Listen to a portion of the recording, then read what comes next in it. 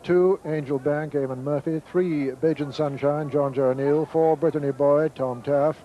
6, Cantergat, Simon Sherwood. 7, Crimson Embers, Stuart Shilston.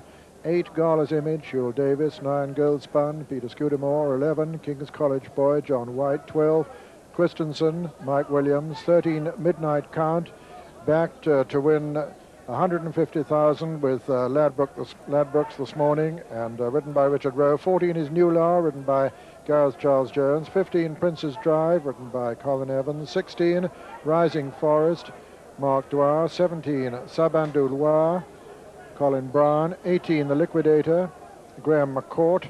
19 is Melly, written by Judy Blakeney. 20, Rivaro, Kevin O'Brien. And 21, Sheer Gold, written by Graham Bradley. Premier long distance hurdle at Haydock last month. Written for the first time by Graham Bradley. Christensen in second, Moon Mariner battling on in third, Bajan Sunshine, then the man himself, and sixth is Oceanus, and these 6 are clear as Shergo comes down to the last and quickens again. Shergo clear, she comes to the last, and Graham Bradley over it, Shergo through it. 6, 8 lengths clear from Christensen in second, the man himself is third. Very tired horses behind Bajan Sunshine. And behind Bajan Sunshine is Moon Mariner on the run in it. Shergo's riding away. This is the ground, this is the trip she wants. And Graham Bradley struck up a tremendous partnership with her. Shergo battling on from Christensen in second. In third is the man himself. 50 yards to run. Shergold comes home on her own. Shergold wins it easily. Christensen second. And Brad, of course, is the man on top once again today. Well, Midnight Count, perhaps the one to beat. Here's news of betting before we join Richard Pittman.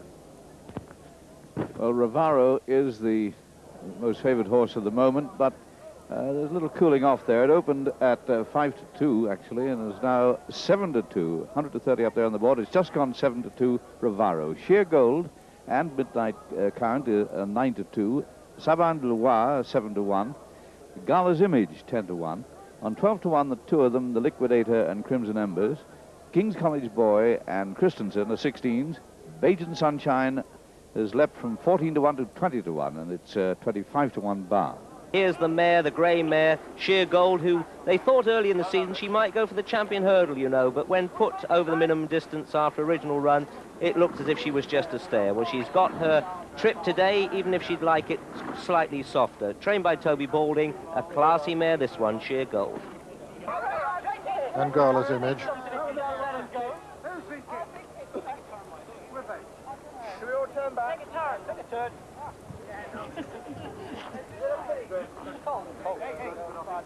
You all right? Yeah, it's all right.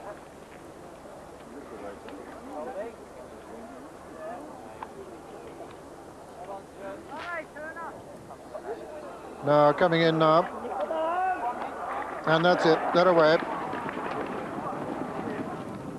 Gold Spun right up with the lead, and says the Liquidator and Christensen, and King's College Boy and Caddigat towards the left of the picture with Rivaro, but it's the Liquidator as rider Graham McCord has lost his cap.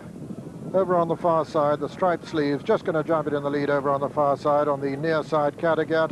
Between horses, King's College Boy with the breast girth and the white face of Rivaro. Brittany Boy and Bajan Sunshine. Just behind the lead, Sabandou Loire and Crimson Embers and Christensen.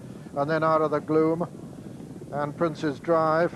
The back marker at the moment is Rising Forest, and the Liquidator is making it from Brittany Boy in second. King's College Boy on the inside of Caddigat, Bajan Sunshine on the outer. Rivaro comes next. On the inside of Rivaro is Crimson Embers, then Sabandou Loire, and out of the gloom, Gold Spun, Prince's Drive, Christensen behind them, and then Melly. Behind Melly is Sheer Gold.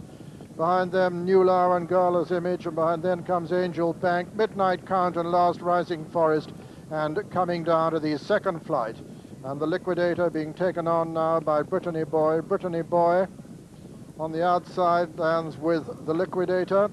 Very close then is Bajan Sunshine, King's College Boy on the inner. Towards the outer, Rivaro with Crimson Embers. Gold Spun's on the inner with, as usual, Peter Scudamore going the shortest way. Coming down to the third of the 13 flights in all, Brittany Boy and the Liquidator from Bajan Sunshine, Rivaro, the little Irish mare over on the outside. Just in behind them, King's College Boy and Caddagat and Crimson Embers and Gold Spun and Sabandul Warren out of the gloom and Melly. Back marker now is Angel Bank. Midnight Count is one from the rear as they come to the next. The Liquidator from Brittany Boy over the fourth, then Bajan Sunshine, Caddagat and King's College Boy and Crimson Embers on the inner. Racing up to the top of the hill for the first time, the Liquidator and Brittany Boy with a gap, with an advantage now of about 6 lengths to 7 lengths over Bajan Sunshine. A gap then to Caddagat and King's College Boy and Rivaro on the outside, and Crimson Embers just in behind him, and Gold Spun still on the inner, being tracked by Christensen and out of the gloom as they come down to the next. Number 5, the Liquidator from Brittany Boy. The Liquidator on the inside, Brittany Boy, very little between the two. Bajan Sunshine next, then Caddagat and King's College Boy and Rivaro and Sabandoulois and Crimson Embers and Gold Spun still in the inner, being tracked by Christensen as they come to the 6th flight.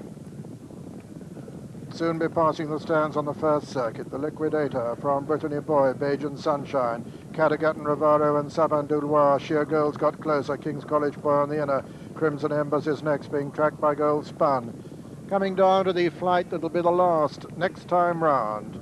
And it's still the Liquidator from Brittany Boy, 7th flight this. Bajan Sunshine going to jump it 3rd. Rivaro next, and then Sabandoulois and Caddagat, and behind them King's College Boy and Gold Spun. Midnight Count making ground towards the outside with Sheer Gold also the back marker. Rising Forest racing uphill. The Liquidator from Brittany Boy. About 10 lengths advantage now, these two over Bajan Sunshine, Rivaro and Sabandoulois. Then closely grouped behind them, Midnight Count, Crimson Embers, Princess Drive on the inner, King's College Boy on the outer, Angel Bank. Then comes Gala's Image and New Lar, and behind them Gold Spun. And then Melly, then Christensen. Caddagat has lost a lot of ground. And they're coming down to the 8th. Brittany Boy and the Liquidator, clear of Sabandoulois, Rivaro. Bajan Sunshine has lost a little ground. Crimson Embers is making ground. New Law towards the outside. Then comes King's College Boy. 5 left to jump. And these two pace setters still with quite a commanding advantage. Brittany Boy and the Liquidator as they come down to the next flight. Number 9, Brittany Boy and the Liquidator. Rivaro. Sabandoulois on the outside. Crimson Embers very close. And these 5 being chased by Newlar, Midnight Count. Then King's College Boy, then out of the gloom. Then Rising Forest making a little bit of ground. Coming to the 10th, the Liquidator on the inside of Brittany Boy. Now Rivaro getting much closer, so Sabandoulois, so is Crimson Embers. A gap then to King's College Boy as they race to the top of the hill. The Liquidator with 3 left to jump in the lead from Brittany Boy. Sabandoulois, Rivaro under pressure on the inside. Crimson Embers is next, and then quite a long gap to King's College Boy out of the gloom, and Rising Forest who's still making ground. Coming down to the next now. This is the 3rd last flight. Still the Liquidator being chased by that game little mare Rivaro. Sabandoulois on the outside. Crimson Embers coming there. Brittany Boy trying to hold his place, and Rising Forest still making ground. The Liquidator though from Crimson Embers. Rivaro under extreme pressure. Rising Forest still making ground on the far side. This is the 2nd last flight now. The Liquidator from Crimson Embers and Rising Forest who jumps it 3rd. Then comes Rivaro, then Sheer Gold making ground towards the outside, out of the gloom, and then Brittany Boy racing to the final flight now. Crimson Embers has surged clear, and it's Crimson Embers now from Sheer Gold, Rising Forest as they come to the final flight. Crimson Embers is going to land in the lead, makes a hash of it. Sheer Gold jumps in 2nd and falls. Hampers Rivaro racing into the closing stages. Crimson Embers has gone well clear, being chased by Rivaro and out of the gloom, and then comes Rising Forest as they race to the line. Crimson Embers wins it this time strictly on merit as they come to the line. Crimson Embers is the winner. Then comes Rivaro in 2nd. 3rd was out of the gloom. 4th Rising Forest. Then Brittany Boy against the grain rather 3rd. Then Brittany Boy and Liquidator, and looking right back to the rear of the field, it was Bajan Sunshine. And so the result: first, number 7, Crimson Embers; second, number 20, Rivaro; third, number 1, Against the Grain; and fourth, number 16, Rising Forest. So Crimson Embers, beaten a neck last year, really comes good this time in emphatic style, with the unfortunate Sheer Gold on the floor at the last, but happily up on her feet, as was her rider. So it'd been a terrific pace right from the start, and the Liquidator had set it and stayed there. Coming down the hill, he'd still been there on the inside. But the eventual winner, Crimson Embers, had come smoothly through to join. Saban du Loire had looked very dangerous coming down the hill, but then had disappeared. I hope that he's sound enough. Remember, he's had a lot of problems. But as they turn for home, the warning signs are going out there on the Liquidator as Crimson Embers goes past, and very swiftly indeed. A whole host of horses coming behind, including on the outside there, Sheer Gold, the mare, who's come from a very long way back. Rivaro, bang in touch, just weakening there is Brittany Boy, who'd been up making the lead for a long time. And here you can see Crimson Embers really makes a hash of it, lands on all fours, drops his backside, but watch the second horse now, the mare. She puts in a very bold jump at the last, but struggles along there for a stride or two, and I'm afraid pays the penalty. Interferes with Rivaro, and that causes all sorts of scrimmaging. But meanwhile, Stuart Shilston goes for home. This one has already won the race back in 1982 with Stuart on board, and was so unlucky not to have won it last year. And we all thought in the press room that the decision was wrong when Rose Ravine kept the race, and it would have been a marvellous thing for this horse to have won 3 times in this particular race. But anyway, Pam Smart, I'm sure, will not mind, because she owned Rose Ravine last year. But here again, this horse strides away, and a lot of people will be very, very pleased for Foot Walwyn, Crimson Embers, the 12th.